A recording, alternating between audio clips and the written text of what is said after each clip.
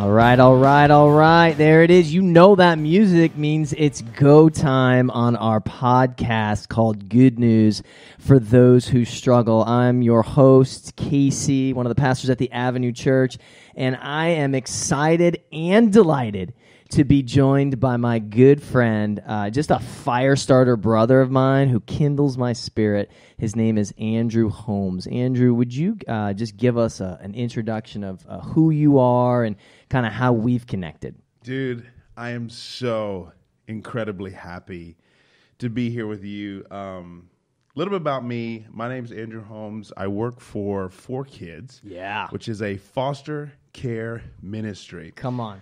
But I guess maybe the bigger piece of my heart and life is I'm a worshiper. I play the guitar, I sing, my wife plays the keys. Yeah.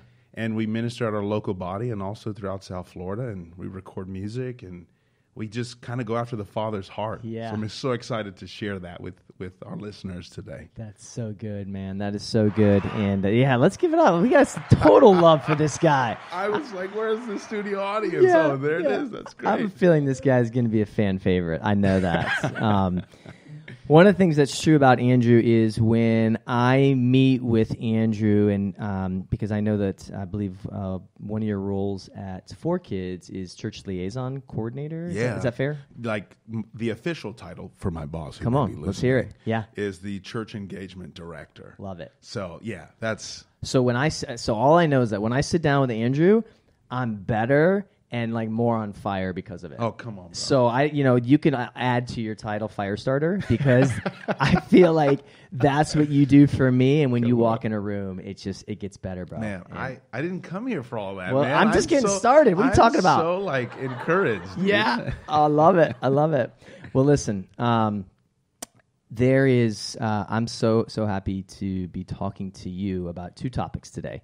So listener, this is where we're going to go. We're going to start with worship because Andrew has experience there, and Andrew does some beautiful work there. I think I have, is it a single or like a CD type that you gave me? We what was released that? an EP, I think in 2019 it was, my wife and I. So I think that's what you have. Okay. Yeah. So beautiful music, has led worship and has experience in that. So our first topic is going to be worship, and then our second topic is going to be foster care. And we're actually going to believe God to bring the two together. Amen. So let's go ahead and get started. And so basically what we've been doing with this podcast is connecting it to Sunday's message and just being able to do a little bit more of a deep dive. So we're in a series called Worship, Every Moment Matters. And you and I have had discussion about worship. As a matter of fact, you were responsible for how I closed the first message on how worship breaks down walls, and like the woman at the well, and like just how there's just a power to worship. There's like a unseen thing that God does. Can we just start like there and talk to me a little bit about that? Yes, I know you guys can't see me, but I'm like jumping out of the chair. We can. You're going to be on YouTube, bro. Oh, yes. Yeah. Oh, yes. Yeah, right there. Yeah. Yes, absolutely. Hidden camera. Yeah. But just to start there, the woman at the well, I mean, for me, John 4:24, worshiping in spirit and in truth, the authenticity that you can allow yourself to bring to God is so humongous. There is a desire, I think in our deepest core, we have a desire to give somebody, all of us. You know, you look at those fundamental societal structures like marriage and deep friendships, and with God it's the same. It fundamentally, like worshiping in spirit and in truth is simply a call to authenticity. Bring who you are to the table and watch how God meets that. And I love how that story unfolds where, you know, if you're just a normal person, like examining what happened in John 4, right? And Jesus calling the woman out because she had 5 husbands, and she's the one she's with now isn't her husband. It's like, he's really dissing this girl, you know, but it's not. It was love. He was being authentic. Right. He was saying, you don't have to hide that from me. I already know what's going on. And in John, in this gospel, she literally is the first one to receive the public announcement of Jesus as the Messiah. So I conclude in worship, because that's what this is all built around. Right? Where do we worship? How do we worship? Is it here? Is it there? Not only was she a Samaritan, which we know at the time they were not the highest esteemed group. They were the half-breeds, if you will. I have permission to say that because I am. But they weren't the ones that were looked to as being able to worship like the most accepted group in culture. But Jesus, in his loving kindness, shares with her this secret that anywhere you can worship if you do it in authenticity. And so much so that I will reveal to you that I am the Messiah, the one the world's been waiting for. Wow. And in John's gospel, she's the first one mentioned. Yeah. And so then what happens? What's the result of like that moment where she actually comes and at least in a form has a form of worship in spirit and truth? What's the result? So the way that I see it, the way that I read it in the Word is like she catches such a fire. Yeah. She burns so deeply. Number one, she falls completely in love with this man who, I didn't even talk about the time of day. Her being there at the time of day that she was an immediate indicator that she wasn't in the upper echelon of society. Right. Normally in the morning when it's cool, you go to the well and you get the water. But because she was there in the hot part of the day, it was already, she was shunned. So again, to talk about struggling, talk about knowing who you are, talk about Jesus really meeting us where we're at. For her to have that experience with Jesus was huge. So no, it wasn't any wonder that she caught this fire, so much so that what Jesus shared with her, she literally ran into the whole town, told everybody that was willing to listen, this man told me everything I've ever done. Can you imagine? And shut me up if I'm talking too much. No, this is what I want. This is why you're here. Can you imagine meeting somebody, having an exchange with them that's so powerful that the only reasonable response is to go and tell everyone that you know that this man knows everything about me. You must meet him. He is the Messiah. Yeah. Wow. Can you imagine that, dude? No, it's like mind-blowing to think about that. Yeah. And then, so from that point, it's like, we talked earlier about walls coming down. Yeah. What kind of walls do you see come down in that particular narrative when she gets a glimpse of who Jesus is? Well, I call it like the destruction of all isms. Yeah. Racism, any ism you want to use that separates people in the unity that they can and should have in the body of Christ, that immediately levels the playing field. Well, she's a woman. Doesn't matter. It's Jesus. Well, she's not a true Jew. Doesn't matter. It's Jesus. Well, she's of a different race, doesn't matter. It's Jesus. And our unity is, in this sense, I believe, our worship to him. And the power, I think of, as you say that, I think of, in the Old Testament, marching around the walls of Jericho, right? And one of the last things that they did was the blast of the trumpet, right? And then upon that, and this sound that's released from this people, this physical structure of a wall comes burying down to the ground in an instant, right? Because of what I like to view as worship.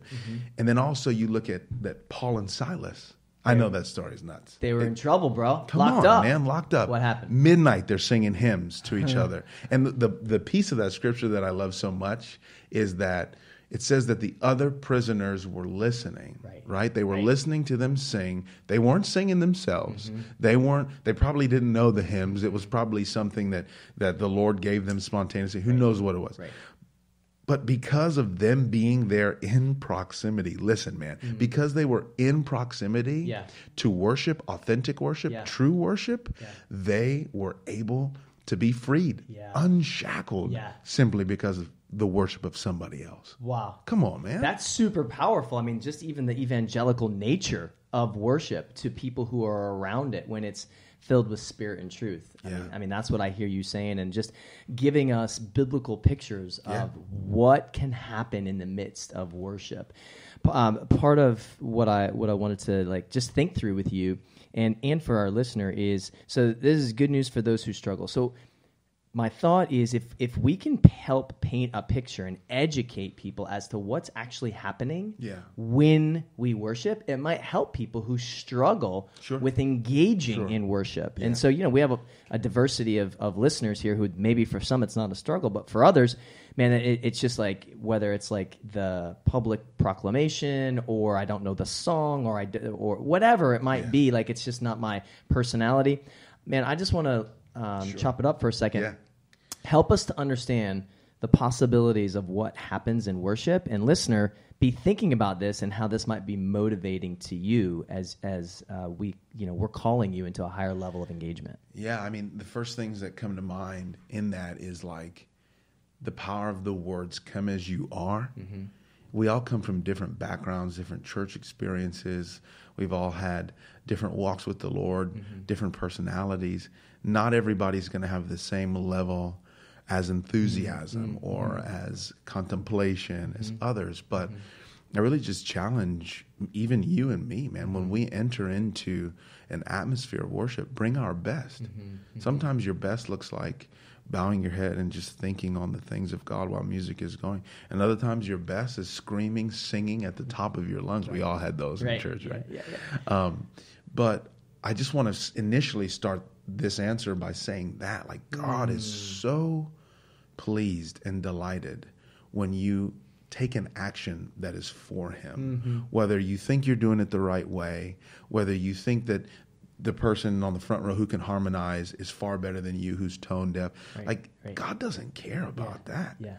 Like when you bring your best to God, as a good father, He receives it and gives you access to things like how Casey and I were talking about in this unseen kind of realm that we know is very real. Wow. I think the first thing outside of that to establish is that it's not even necessarily related to the activities of what we think of worship as like singing and playing instruments, but actually just being together. You know, and I'll share this scripture because it means so much to me. Out of Matthew 18:20, "For where 2 or 3 gather together as my followers, I'm there among them." Yeah. He is there among us when we come together as followers of Christ, which we all are. He literally is present in this room, in that fourth chair right across from us. God is here simply because we're choosing to put our attention on Him as followers. Right. That exists in our worship, in our gathering, literally knowing the reality of Christ being present, taking a second to, like, I've heard it put like center down, bring yourself in and know that Jesus, the person of Jesus, the Spirit of Jesus is with you simply because you're gathered together as believers. Wow. That to me, and maybe I'm like a holy hippie, that to me is like blows my mind that we have that access anytime. Yeah, that's huge. And even just thinking about that idea, because, you know, I've heard it explained. I think we run an Alpha course at the church, and Alpha has explained it this way. So, like, God is always present, right? Like, it's one of His attributes is He has omnipresence. But just like the three of us are present, we're here with Frankie as well in this. Hey, what's up, Frankie? Worship leader of AC. Come on, give yourself a little love. He wouldn't give himself applause. Come on, there it is. There it is. All right, well done. So I got Frankie here, I got Andrew here, and myself here. So we're all together, but Frankie becomes present in a different way when I call upon him, and I call him out, so to speak. And I think it's fair to say, as I learn more about this myself, like when we worship and we have that 2 or 3 promise that where 2 or 3 are gathered, there He is. That he's always present, but He becomes present in a special and unique, like called out way. Is that fair? Totally fair. I did a almost like a course on like worship, and it was really very minimally about the music part of worship, and it really drilled in on that. And you can even feel, you as a worship leader too, can even feel the difference in songs that talk about God to songs that talk to God. Come on, bro, with that. Come on, 100%. like the song, "It's Your Breath in Our Lungs," so we pour out our praise. It's your breath in our lungs. Yeah. There's some, I mean, it's almost so good that it's overplayed in Christendom, right? Because you can hear that at every church you go to, all across denominations. But I think the power in that is exactly what you're saying. It goes from being, let me talk about Frankie, he's a good guy, he's great in worship, you know, his dad shreds the guitar, to like being like, man, you are incredible. The way that you usher us into the presence of God, it invokes a different feeling. Well, we're made in God's image. Why is He any different? Why is that any different for Him? It's almost like I believe He comes closer when we direct our conversation and attention to Him. So I think that's something that happens in the unseen realm, for sure. Especially when we address God and give him our best authentically, he comes closer. He exists in a more real way to us that's tangible, I believe. Yeah.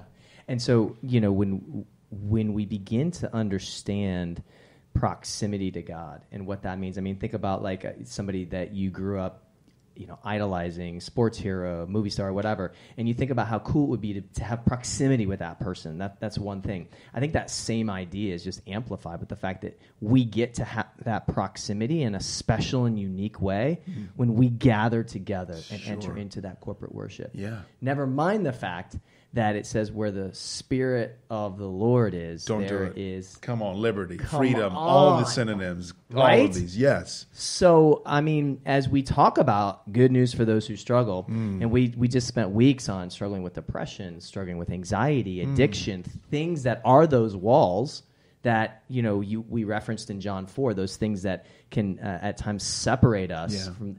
Man, it feels like, and I was having a conversation today with a member from our church, it feels like there's moments where God wants to do a work in worship that, like, listener, we want to invite you. I'm inviting myself and everybody. We don't want to miss that. Yeah. We have that opportunity. So really preparing yourself for worship and then leaning into that moment with the best that you have, like you said, I loved how you started, I think is huge. And God is always worth worship. Like our theology says, whatever we receive from it is secondary to the fact that God is worth it first and foremost. But we're looking at, well, what is it that happens in the unseen world? What do we receive? And so we've talked about walls being broken down. We've talked about the presence of God. Yeah, man. Anything else that you want to mention? I'd love to just kind of press in a little bit on two of those themes.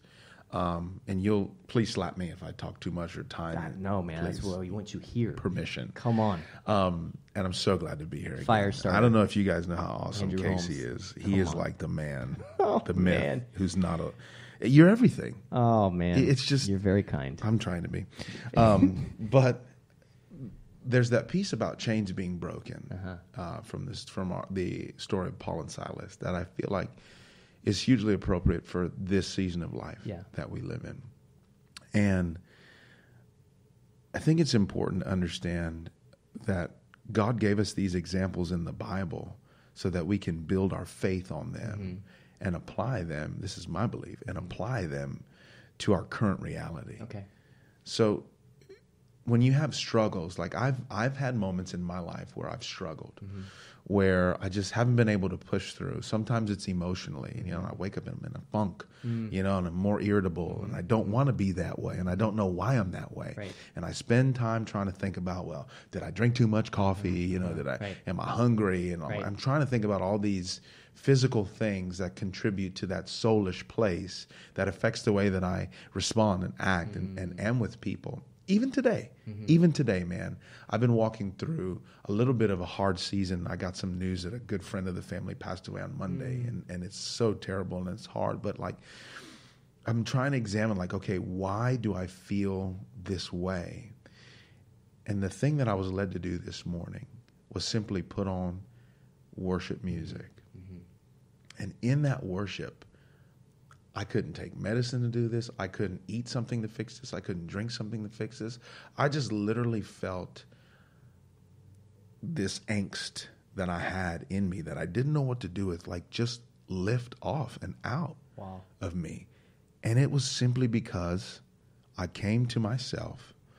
I took my attention off of the things of this world, the things that I thought were the reasons why I was feeling this way. And I said, I may or may not be able to figure this out. But if I fix my eyes on you and I give you my worship, worship is even the posture of your heart. Yeah. If I give you my worship, then I give you permission to do the work that I can't. Wow. And that's what I think is locked into this story of Paul and Silas. When we give God our worship, God is then given permission to do the things that we can't. That's grace. Yeah. So one can say worship unlocks grace. Right. But also, not only just for you, some of you have family members, and some of you have been believing for people in your life that are bound and are struggling and seem to have cyclical patterns of things that they can't get out of. Maybe your worship is a part of their freedom, like Paul and Silas's was for the prisoners that they were bound with. Wow. to the degree of it could be your brother, your sister, your family. You just never know what your worship releases in the heavenlies, in the unseen realm, but also you know very well that it could be a part of somebody who you're in proximities with breakthrough, if that makes sense. Wow, that's powerful. That is powerful. And I think sometimes we become very horizontal, even in our thoughts about worship, like whether it's song choice or volume or, you know, do my hands go up, do my hands not? Like, I feel like this is a really helpful conversation because it lifts our eyes to the unseen world, to the transcendent world, where that's actually where our battles lie. Come on. Correct? Absolutely. And so in this unseen world, there are things that are happening that just are beyond us, but we get to participate in when we give God access, like you did today. In the midst of your struggle, you just stopped and opened up your heart for access, and God did a work. Absolutely. How cool. Absolutely. How cool. And then another thing too that I in just my studying this and living it and really loving specifically John 4, the woman at the well, that story, is the revealing of the Messiah, right?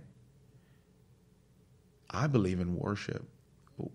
There's access, there's another level, there's a depth of understanding Messiah to you personally that's available. What do I mean by that? I can say something to you, Casey, and based upon my inflection, it can mean different things. Like, Casey, great message on Sunday, man, awesome. Or I can be like, Casey, great message on Sunday, awesome. They mean two totally different things. That inflection is in some ways a deeper form of communication that you're experiencing. I believe even in our prayers, even in the ways that we commune with God, worship is a type of inflection that's like adoration. Does that make sense? Not like you don't get it, but sometimes I talk and I don't know if I'm making sense. Well, you are. Thank you. I'm tracking. Thank I'm you. tracking. It's a type of inflection. And I believe, like, you know how like he's the sound of many waters. Well, we all know what a waterfall sounds like. So what does many waters mean? There are multiple facets of God that when we do something, there are many layers available to us and for us. So back to the Messiah, the revealing of the Messiah. I believe that at our personal levels, the areas where we need to see, we all know, obviously, eternal salvation and this walk with God and being redeemed by the blood of the Lamb and being put into the kingdom of his marvelous light. But every day you have need of that manifestation of the Messiah, of Jesus Christ, to save you from something every single day. So good. And I believe worship cuts through all the noise and brings you, like Amazon Prime delivery, the thing that God needs to be Messiah for you in on this day, the thing that God needs to be Savior for you in on this given day. I believe when we worship, if I'm looking at John 4:24, that passage, right, there is access to knowing Jesus at a deeper level as Messiah when we worship. Wow. That's huge, bro. I'm sorry. That's beautiful. I had to just let it out. I love that. I love that, and that constant reminder of, you know how the scriptures talked about how we are saved and how we are being saved. And so it seems like worship not only reminds us of the victory that has occurred, but it reminds us of that ongoing victory. Come on, man. Right? And I mean, the deeper we grow in our need for Christ, it seems like the more glorified he is in our lives, and worship gives us access to that. Right? Absolutely. So it gives God access to our hearts to do a work, but then it gives us access to that deeper level of Messiah. Yeah. That's so good. And I don't know where I was thinking about that today, and the term inflection came, and it just, that example really brought that to life for me. So, man, I don't know. I don't know how that is applicable to the listener's life and what your worship does and what you need to come from your worship to God. But again, I just want to challenge you again. Like, if you've struggled with feeling even adequate to bring yourself to God in worship. Or maybe you feel like worship is something that's for somebody on stage, or like God so values your worship. He so values what you bring to him as a child. And I mean, I really just feel a pull on that from you. Next time you, even after this, maybe you turn this off and you're like, I want to worship. Throw on a YouTube video of worship and just see what God has hidden for you. In Proverbs it talks about it's the privilege of kings to search out a matter, Right. that God purposefully hides treasures for us to look for. And I believe many of them are found and uncovered in worship. So. Wow. Well, just to give testimony to that as well, one of the ways that I often will prep for, it used to be for a message on Sunday, I might spend time like looking over my notes or, whatever, just doing things that might get me more ready for the message. And I've transitioned over the last few years to getting my heart more ready. And it's just, and what that means is AirPods go in and worship comes with it.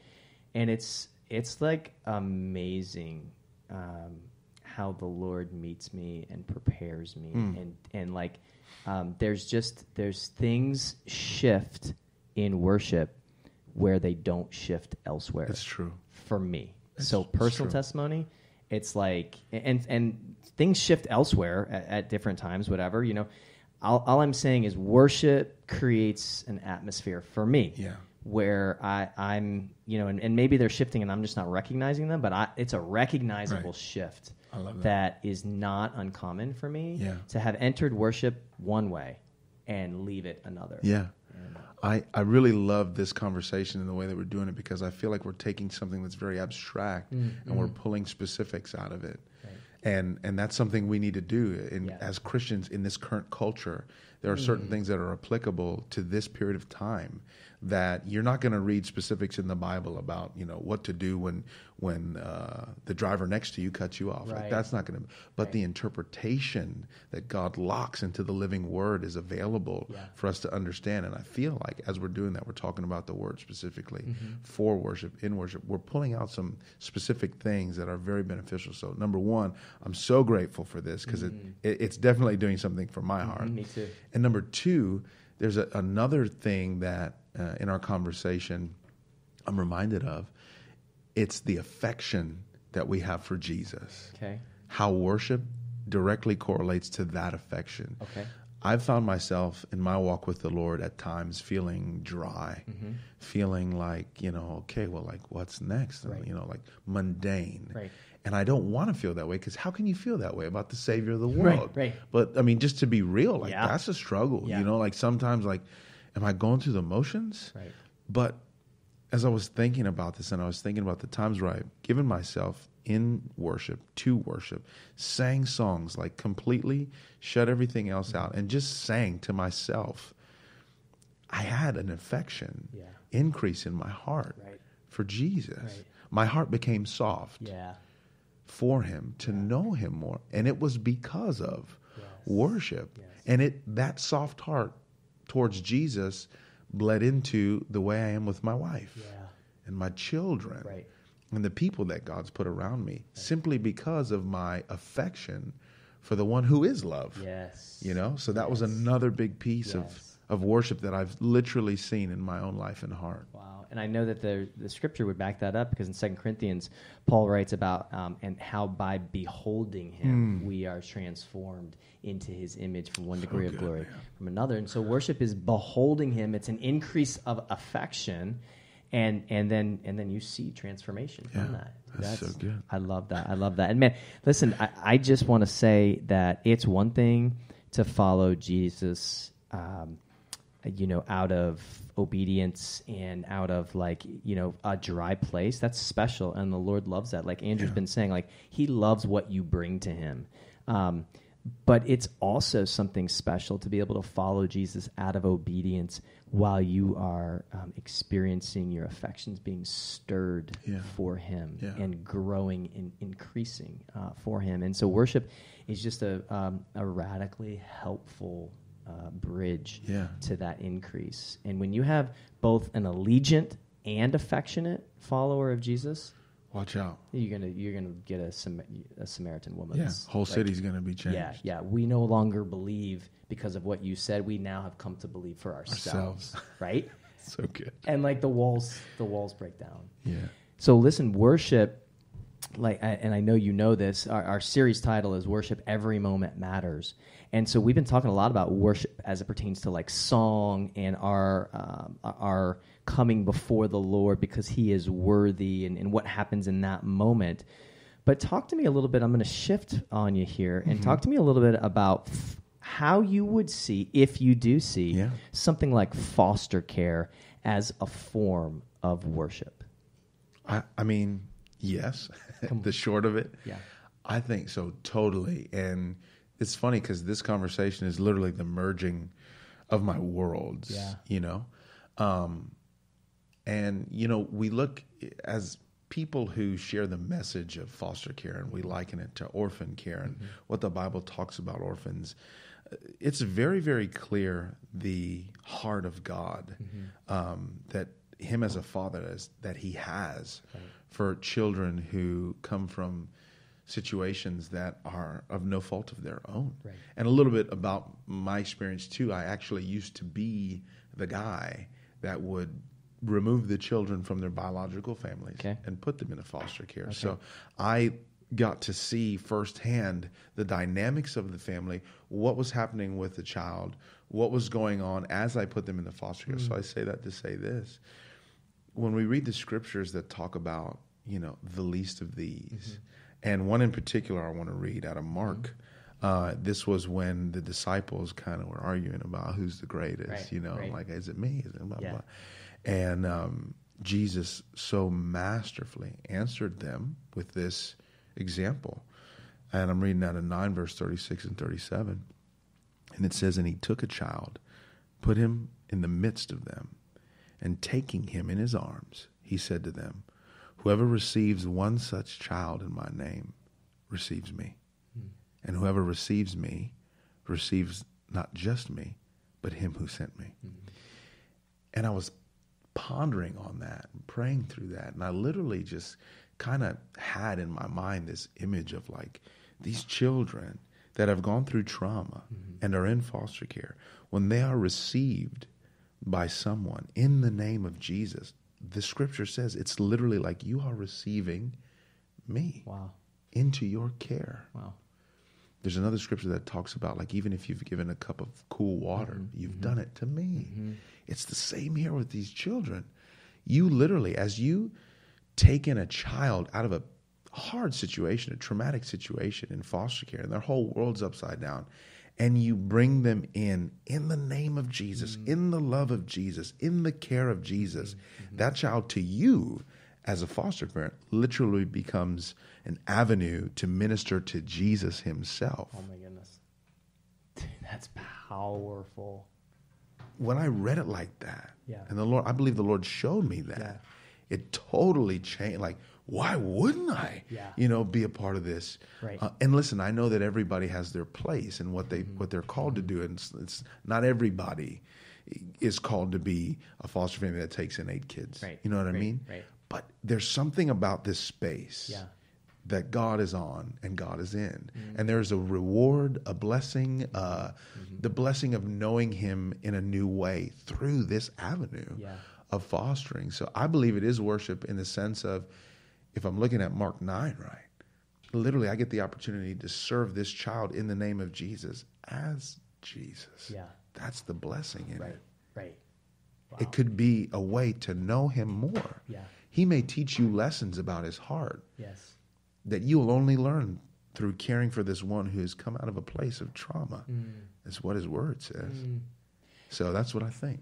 So, man, if worship is ascribing worth to someone or somebody, I mean, let's use that as a brief functional definition.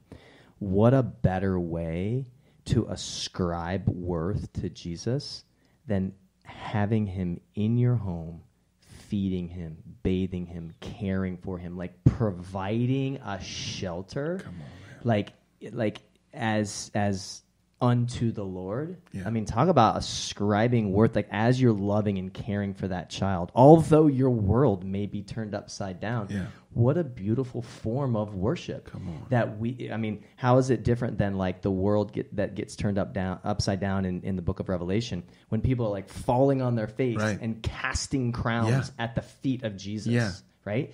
This is me like taking my kid to the park, being willing to stop my quote unquote normal predictable life Yeah. in order to give this care Yeah. to the Lord through this child. I mean, I have to believe he receives that. I got as worship. goosebumps. Yeah. I mean, I have to believe it too. And though we'll never find a scripture that says foster care is worship, Right. definitely, period. Right. Right? That's why we have Holy Spirit Yeah. residing in us, Yeah. right? Jesus left so that he could come. Yes. And I truly, truly, truly believe that this is something that God wants us to resolve as the church. He wants us to be the ones that care for all of the children that come into what we would call the orphan care. In America, it's foster care. Like I believe he wants to see his church, the beautiful bride of Christ, be the ones that say, no, not on my watch. Right. You know, I look at this generation and I see how prone we are to social justice. And really, I mean, I've heard stories of people giving it all, fancy careers, high-paying jobs, to go march and do things in the name of justice. Right. And I know that God has put in this generation a heart to change the world. And I believe that a shift of our affection back to Jesus as a generation, I believe doing things like taking in and discipling one of the least of these into our home is exactly 100% what God is asking us to do. And I mean generation by everyone who has a beating heart on the earth right now, not just baby boomers, Z, X, Y, Right. all the above. I think that's what he's asking us to do very plainly. Yeah. Show the love of Jesus very practically by doing things like caring for the orphan. Wow. It's, again, it's my opinion. It's what I feel like the Lord's sharing with me. It's why I do what I do. Man, and I feel like just as far as like a biblical anchor, I think of Romans 12 that talks about our true worship being like a living sacrifice. Yeah. And I just have found that to be the place where I have experienced the greatest living sacrifice when we opened our home to children. And so when I have a mindset that this is not only for Jesus, but actually unto Jesus, almost like the difference between a song that sings about Jesus and a song that sings to Jesus. I think mind shifts and having a right theology about like the unseen world of what's happening when somebody fosters or adopts is really important. So Andrew, give us a little bit of like, hey, like what's the landscape right now of what's going on in the foster care world? Absolutely. So in Palm Beach, currently we have, as of this month, there's an average of 55 removals. So that's 55 kids leaving their biological homes due to abuse, neglect, and abandonment, and finding themselves in foster care. And that's in the midst of COVID. So that number would probably be higher, correct? If like more were reporting and things like that? Correct. Okay. Correct. That's very accurate. Okay.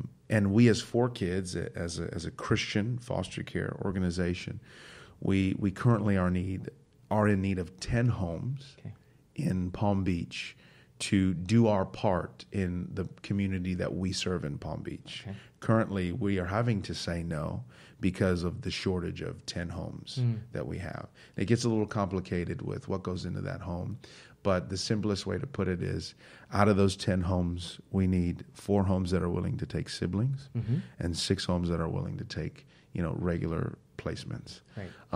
If we were to have those 10 homes, then we as 4Kids could do our part in the community to serve those who we are appropriately able to serve. But because we are 10 homes short, we aren't able to reach to the capacity that we can. Yeah. So this isn't just like an artificial need or a good thought, but like it's not really a crisis. I mean, 55 kids, and the fact that like you're 10 homes short right Yeah. now, if you will, is that. So what does that mean for those kids? Like, where are they going? Because Sure. they're not here. Out of those 55, some go to family members temporarily. Some biological parents get it together really quick and they go back to their parents. Others go into foster care, and out of those that go into foster care, there's different levels of need. Some are medically fragile, some need more of like a specialized support. But those 10 homes are those homes that 4 kids can definitely meet. So by us not having those homes, it just simply means that out of the 6 and 4, the sibling group and the single kids, they are either going to be placed with another organization that we can't really guarantee. They're going to be given the gospel. They're going to be loved like Jesus. Right. And that's nothing against any other organization. Yeah. It's just simply the reason why we exist is Jesus. Yeah. And we believe that every child should have a home and experience the love of Jesus. Right. But by not having those homes, they can go elsewhere. Or some even remain in foster care, which is not an ideal situation because foster care wasn't designed to be an orphanage, so to speak. So that's kind of what's up if we don't find those homes. And it's not like a desperate ask, so to speak. It's just the reality of the situation, and that's why we do what we do. Yeah.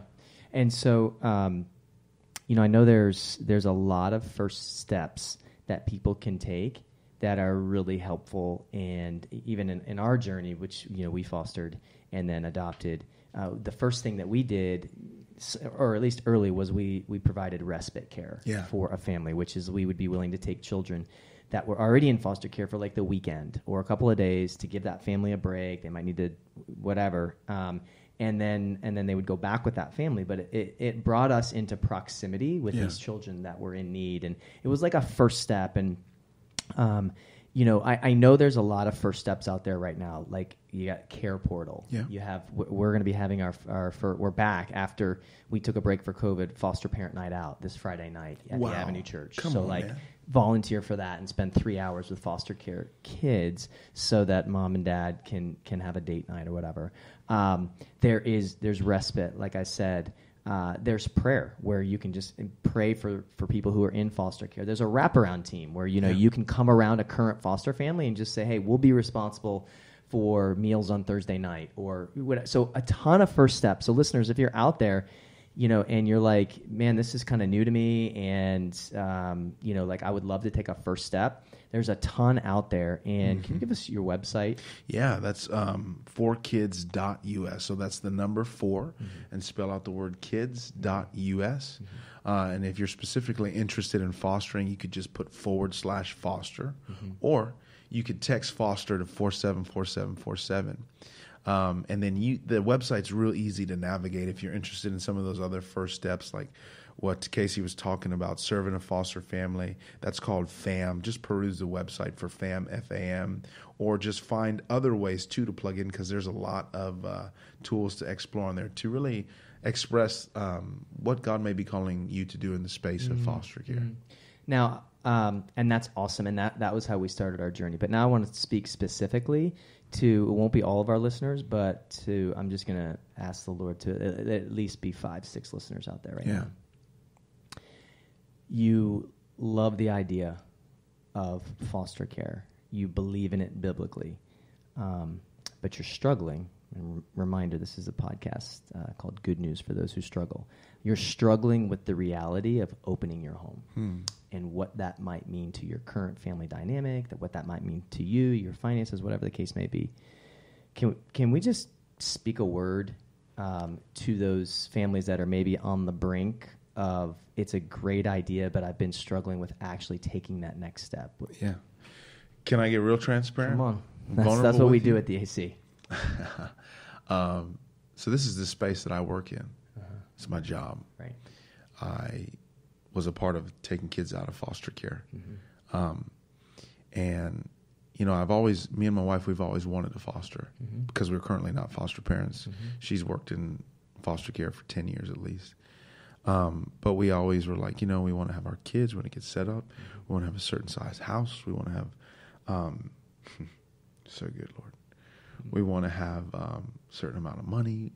And those things, to the degree that we wanted them, they've never come. Although we got a brand new house, we've got an extra bedroom. Like, now that I'm processing out loud, like, we have everything that we need. Right. And for the things that we don't, God will provide. Yeah. He's never seen the righteous forsaken or his seed begging for bread. That's scriptural. Yeah. He'll provide. Right. And I was praying today. I said, God, if it's time for us to move forward with this, would you just give me a confirmation, Lord? And here you are asking me this question in this way. I wasn't expecting the question in this way. And this is the third time today that this has come up. And it's not normal for me. And I haven't wanted to do it because I'm working in this space. I don't want to do it for work. I want to do it because he's leading me. Yeah. And I guess, take it from me, who has waited and now has been prompted by the Lord 3 times today to do it. Everything is not going to be right. Everything is not going to be where you want it to be or where you think you need it to be. Life on this earth, as the Bible says, is but a vapor. We have a certain amount of days that we're given to fulfill the will of God and bring his kingdom more to this earth.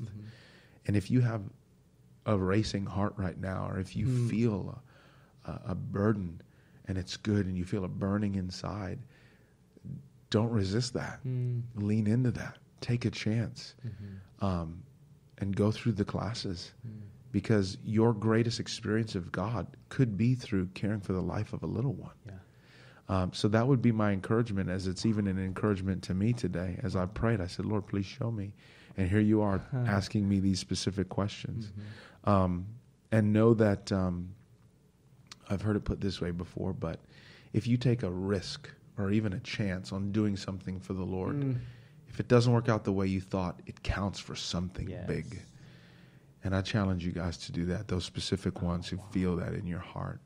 Even if it's not the perfect thing for you to do, man, it's going to mean a lot to God. That would be my encouragement. Wow. I love that, because that's actually where we started with worship, and just bring your heart, your best to God in that current moment, and that will be enough. It'll be rewarded, it'll be met, it'll touch God's heart. And as I hear you talk about, like, not the perfect situation, not everything in order the way that you wanted it to, and who knows where it goes, but the fact that you're willing to surrender that and open that door, man, God's going to meet you there and really bless, and his heart is going to be blessed just by your willingness to walk down that path. And so as a foster family who then adopted. We just celebrated Adoption Day, bro. Come on, my man. daughter's 5th birthday. They're both 5 right now. And so we adopted them both on her birthday. And, I think it's definitely the hardest thing my wife and I have ever done together. We've been married almost 25 years coming up. We've got a 19-year-old and a 15-year-old. And people will say, like, in jest, like, you were almost out. Like, it was almost like time for you to shine now as, like, an adult and get your comfort on. And I think what God showed me was, man, like, I wanted you to lean in. And I had a lot more for you and for your family and for your current biological kids to see, like, the gospel with flesh, and to experience what healing can look like in your home. So if you're down for any of that, listener, foster care might very well be your next step. And I would highly recommend checking out 4Kids of South Florida to get licensed through and to be supported by, as we are continued to be supported by you guys. So, man, it has been a pleasure talking with you, Andrew. And I don't think we were just talking. I feel like this was a form of worship to the Lord. And I feel like he's well pleased in it and met us and met our listeners here. Man, again, I'm leaving better because I got to spend time with you. And I know it's Jesus in you, and I know you refer, back to me as Jesus in me, and that's, I think, why our spirits are so excitable together, because it's like when you get around another person where Jesus lives in that person, it's like, oh, fire, man, fire. So let me pray. Yeah. I just want to pray for that Please specific demographic of listeners that we were just talking to. So, no, Andrew, I want you to pray. Yeah, I want you to pray. I was going to for them. ask you, Come but on. I'm so glad Bring that. I didn't even have to. Go. God, we pray for everyone who's been listening, but specifically also those, Lord, who are dealing with that heart right now that's racing. God. Yes. And they know, God, that there's another level of experiencing you that belongs to them. Mm-hmm. Father, I just ask that you would come alongside of them right now in this very moment. Yes, Father. Even as they're listening, even as everyone is listening, Yes. may they encounter you as this form of worship is currently taking place. Yes, God. Yes. God, I ask that you would meet them. You would Yes. confirm. They may not have all the I's dotted and the T's crossed, but their heart has a resounding yes. Yes, God. This is for me. This is my mark that the Holy Spirit is Yes. having me leave on the earth. Yes. This is my expression of Jesus. Yes. This is the gospel that I can live. Yes. This is the living epistle that I can be read of all Yes. men. Would you move in those hearts today, God? Yes. And would you even bless those for taking the time to listen? Mm-hmm. Father, I'm asking you to increase in their life. May their affection grow for you. May their worship intimately, even at their home, grow for you. May people who listen to this today be set on fire for the living God, because that's what you have for us, your children. Exponentially more than we can even imagine or think. And I pray that and bless your people today with that, because you're good. So we love you, Lord. We give you our time, every minute, every word, a seed planted deep into these hearts today. Yes, God. In Jesus' name, amen. Amen. Amen. Well, thanks for joining us on our podcast here today.